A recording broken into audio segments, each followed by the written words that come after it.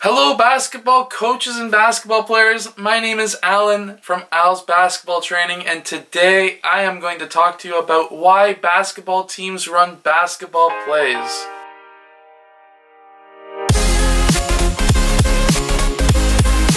So hello everyone, my name is Alan. On this channel I show you basketball plays, drills, and skills. Sometimes I talk about basketball and I just do basketball stuff, but in general. Today I'm watching the Raptors game, and they are currently winning 27-21. Anyways, so watching this game, it reminded me of a question that I got from a few players back when I played basketball. And that was, why do we run plays? Like, wouldn't it be just easier to go, like, pass the ball around and, like, see what happens? Now, that was coming from two different kinds of basketball players. So, there was one player who he ran House League. If you don't know what House League is, basically House League is a group of basketball players. They get together and start different teams. There's a head, like adult, and they just kind of go amongst themselves. Generally, they don't have practice, and they have one game a week, usually on a weekend. So in those leagues, usually you just pass the ball around and see what happens, and so on and so forth. And then there's the next level up, which is rep up here in Canada, or AAU down in the States. Everyone probably has heard of AAU. Basically, it's a travel team for your city.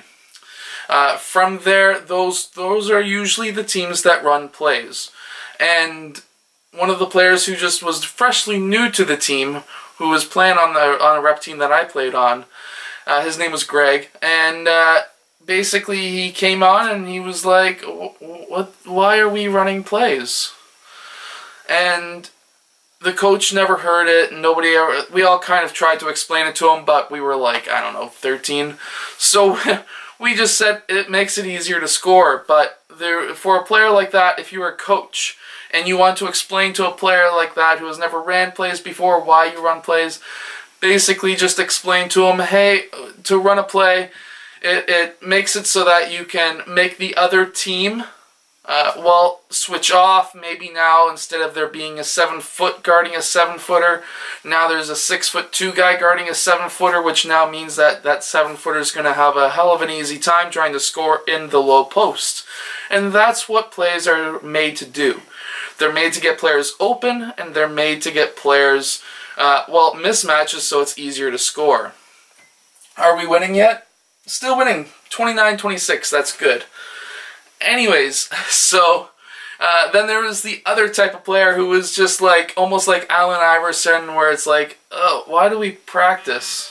Then there's that question of, why are you here, kind of thing. But from there's different kinds of players again with that. So there's the players who just don't like to practice, and then there's the players who are like, I don't need a play. I can take my guy one-on-one every single time. And we had a player like that when I was in high school as well. I'm not going to say his name because he was lined up for scholarships at the time and he just never got them. But he was our one-man press break. We never had to run a press break because he was our press break. Nobody could guard him when he was dribbling, but when it came down to a half-court offense, he was nowhere. He couldn't do anything. So there's pluses and minuses to everything, and again, you can suit your plays around your team, that kind of thing. But from there, basically just explain to them, this is, for one, what teams do, and this will make your life a lot easier trying to score. And as a coach, I've had players from, again, both sides of the argument as well, and that's how I explained it to those players, is it makes it easier for you to score if you run these plays. And then I get to say, I'll bring them down to a clipboard sometimes, and I'll say, okay, so when we run this play, and this is the defense and how the defense will react, does that not make it look, in theory, like it's going to let you score a lot easier?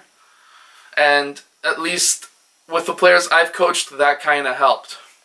Anyways, I hope this has helped at least a few coaches. If you want, you can show this to your players that you coach that just don't want to run plays. And yeah, I hope you have enjoyed. So this is a short video. I think it's only a couple of minutes, maybe 5 minutes at max.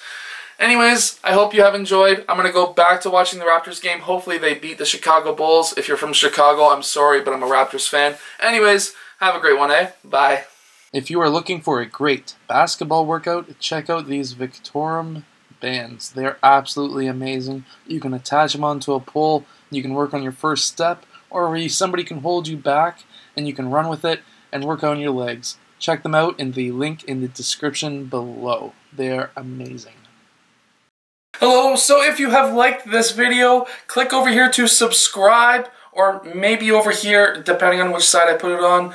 I don't know yet. Anyways, also the opposite direction or the opposite side is another video you may like. So I hope to see you again in one of those next videos. Yeah.